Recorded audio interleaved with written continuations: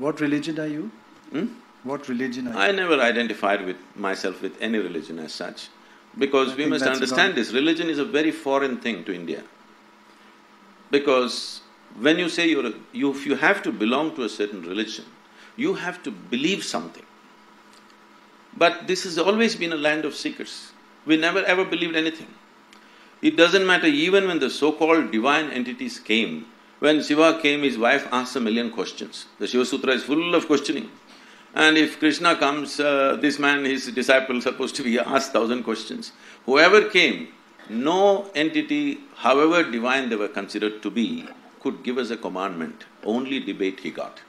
Right. Because there was no such idea as the God in our minds ever. So there is no belief system. So how can you say there is a religion?